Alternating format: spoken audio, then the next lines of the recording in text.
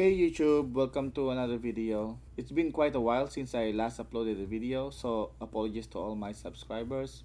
I also want to apologize for not being able to reply as quickly as possible to any questions posted on my channel. For this episode, I will start with a quick unboxing of TP Link Omada ER7406. I got this gateway for almost 4 months now, and I'm only now getting to unbox this for the very first time.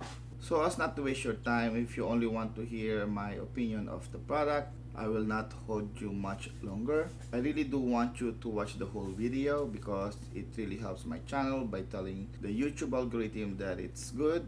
Anyway, my verdict for this product, it is decent and really good, but also do skip this particular product. Don't buy it and just get an ER707-M2 or something similar. If you want to know why, or you want to see the physical device, or just want to watch the video to support me, feel free to hang around. And by the way, if you like the video, please like, subscribe to my channel, as well as click that notification bell because it really does help the channel. Okay. So this is what's in the box: installation guide, some licensing information,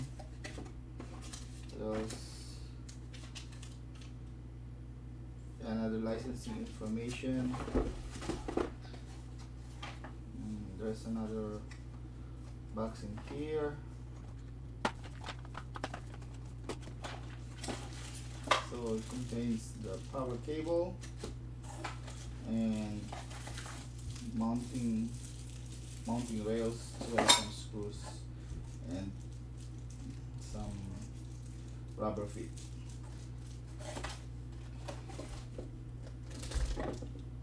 As for the product itself, it's wrapped in, I'm not sure if this is an anti-static plastic, but it's wrapped in plastic.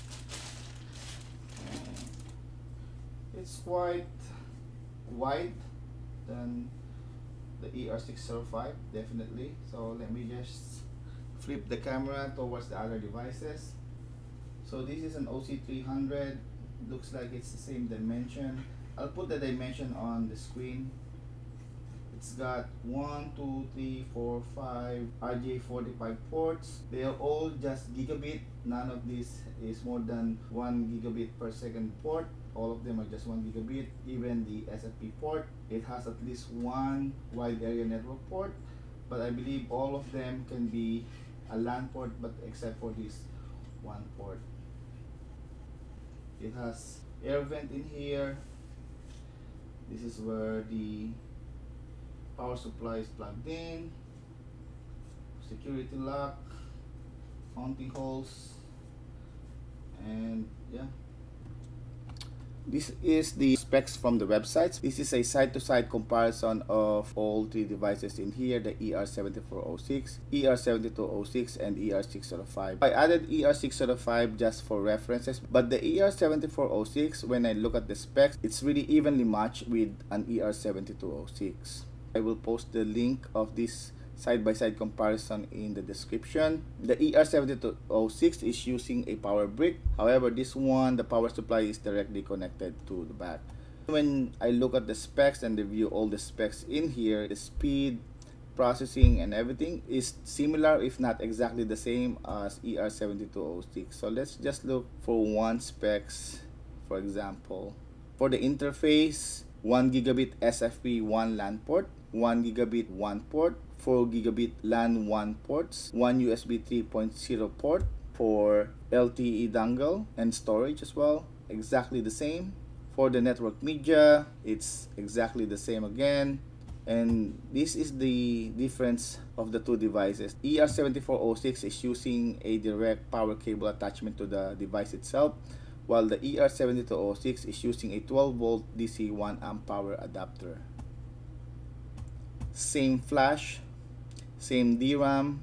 The dimension is different. The power consumption is 7.5 watts, 7.5 watts, 4.5 watts, 4.5 watts. So it's exactly the same. For the performance, it's close. For the GRE, the ER7206 is running a full gigabit speed for unencrypted GRE. For the encrypted, it's running at 702, while the ER7406 is just running 611 unencrypted and 325 Mbps for the encrypted. For the wide body, it's exactly the same thing for IPS throughput, DPI, exactly the same, for consumption, exactly the same as the ER65 here, NAT, DHCP, exactly the same, OpenVPN, exactly the same performance, LTP, exactly the same performance, almost like a copy paste between the ER7406 and the ER7206. For the advanced features, exactly the same, as more clarification about the RP and OSPF, both available only in standard mode. This means only works in standard mode. So I'm just going through all the information here. IPsec 100 not client, so pretty much the same, authentication, hotspot, so pretty much the same, management features, pretty much the same, so I'll just scroll down here, certification, so this is ER7406, this is ER7406. For the operating temperature, there's a slight difference. The specs and everything is similar, if not exactly the same as ER7206. That's the reason why in the very first introduction of this video, I did mention to skip this particular device and just get an ER707, or if you don't need 2.5 gigabits per second wide area network uplink, then you can opt for an ER7206. Another reason why you need to skip this device is because this is already end of life. So you can see here ER7406 version 1.0, 1.6 and 1.26. You can see the notification in here, and even if I go here to the website itself, ER7406 is end of life. So this will be the lab setup. This is how I'm going to set up the ER7406 for the very first time. This is an out of the box setup. One thing I would like to emphasize in this diagram is that this is not a typical out of the box setup, and the reason why I say that is because the controller, in this particular case a hardware controller, an OC300, is in the wide area network. My gateway is actually connected to the wide area network. It has internet access, and it will access the controller that is on my private cloud. As you can see, the IP address here is a private IP. The same thing in here. The gateway is using the default IP address, which is 192.168.0.1, and my media PC, this PC that I'm using for recording, will be connected directly to the LAN port. There will be no switch, no hub, and no other device except my PC and this gateway, and then the gateway connecting to the cloud. Again, this is my private cloud, and then it will reach to the OC300 or to a hardware controller. So the controller can be a software or hardware controller, doesn't really matter.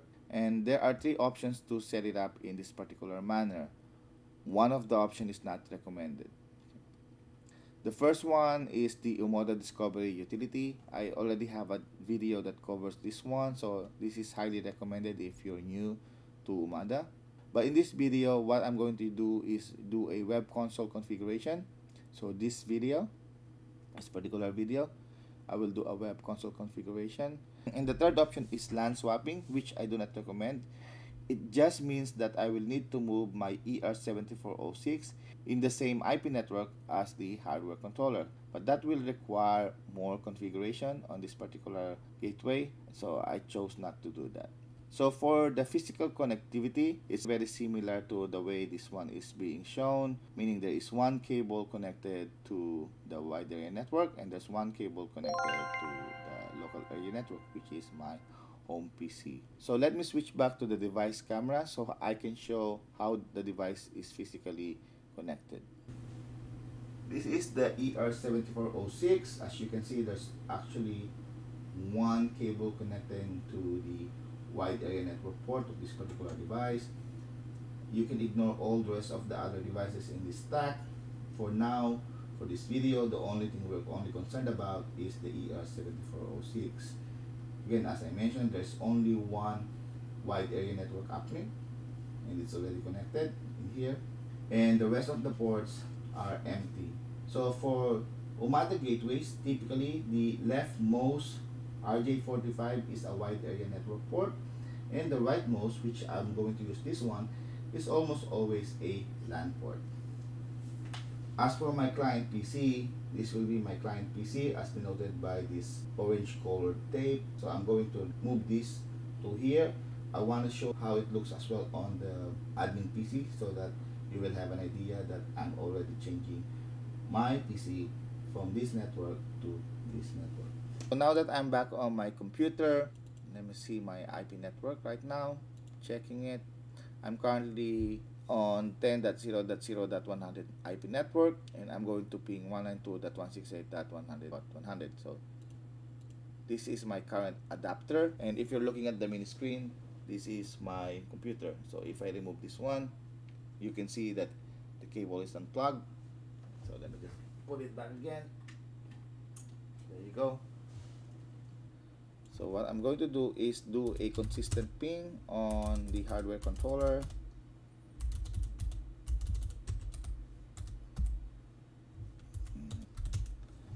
There you go.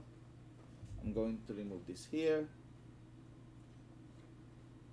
Okay, as you can see on my mini screen, the cable is currently disconnected and it says request timeout and general failure. And you can also see the status of my adapter in here as being X'd or disconnected.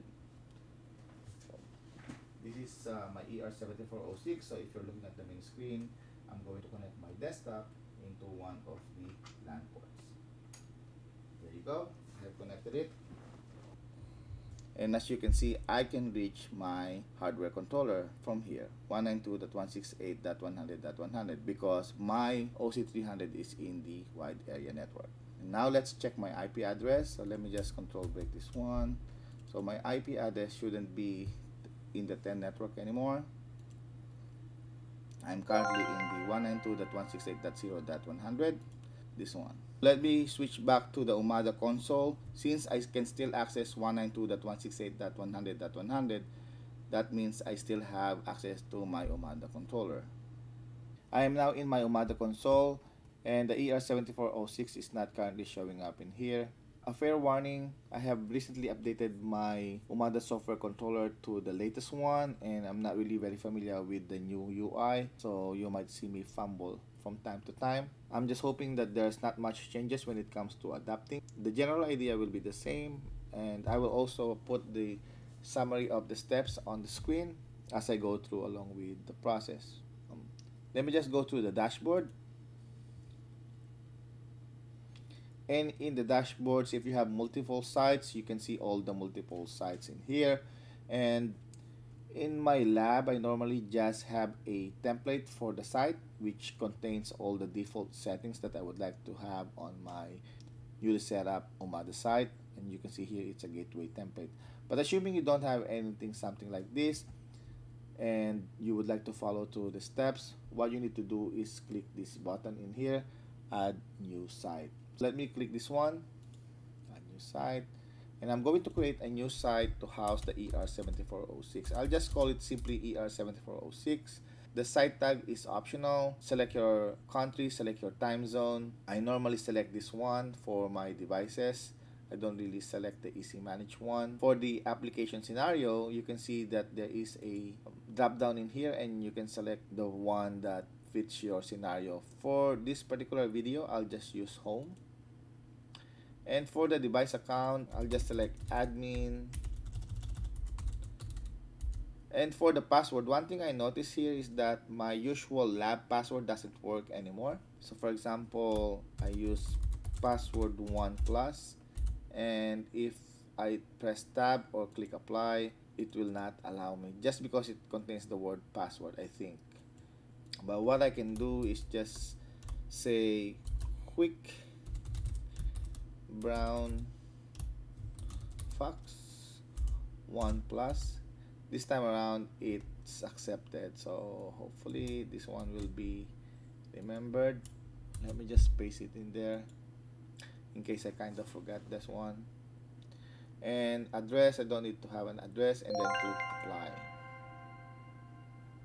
Okay. So let me just connect to the web console of the Omada Gateway. So this is the ER7406 console. I'll just click advance and then proceed. This is the Omada console and password. I believe let me set up this password here. So I just copy pasted this one, then confirm. Go. Admin and then password again. Log in. For this device to be able to see the gateway, I have to go to the controller IP settings. So let me just go to System Tools, Controller Settings, and I need to set up the inform URL. There you go. It should be 192.168.100.100. I'll click Save. Now, at this particular step, the Omada controller is supposed to be able to see this device, and I should be able to adapt it. Okay, so let me go to the controller now.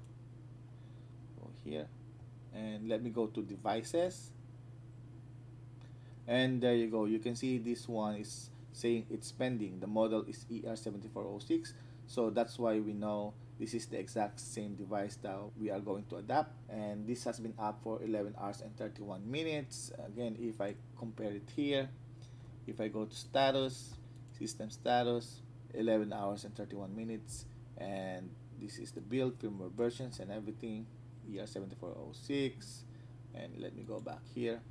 I can start adapting this. Once I adapt this console will kick me out, because now I'm going to operate and configure this ER7406 in controller mode. Right now this is in standalone mode, but I'm going to do a controller mode now for this particular gateway.